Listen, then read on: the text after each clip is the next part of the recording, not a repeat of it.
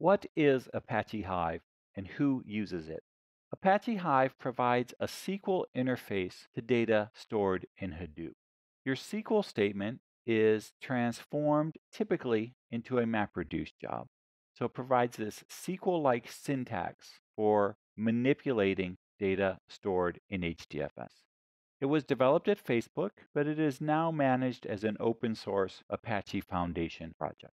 Because Hive allows for execution of SQL statements, Hive can also provide a JDBC connectivity layer, Java database connectivity, for tools or programs that interact with data using SQL. They can now interact with data stored in a Hadoop cluster using JDBC. Hive's functionality of translating a SQL statement into a MapReduce job is assisted by Hive maintaining a catalog of information about what data is stored where in the cluster and how that data is structured. This system is called Hive's Metastore or hCatalog. This tool, hCatalog, can be leveraged by other systems. Pig, Java MapReduce, for example, can point directly to hCatalog to build their inputs and their outputs.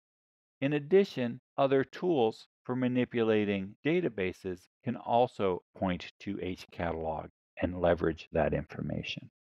Who uses Apache Hive?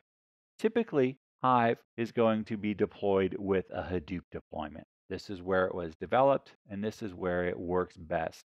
If you're deploying Cloudera's distribution for Apache Hadoop, or the Hortonworks data platform, or MapR's distribution for Apache Hadoop, you will have Hive available to you.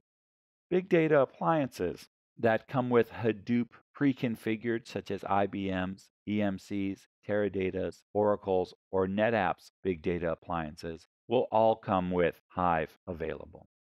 Cloud deployments. You can run Hive directly against Amazon S3 buckets, or you can run Hive across Amazon's Hadoop-like tool called Elastic MapReduce, or you can deploy Hadoop itself on Amazon EC2 instances and run Hive across that cloud cluster.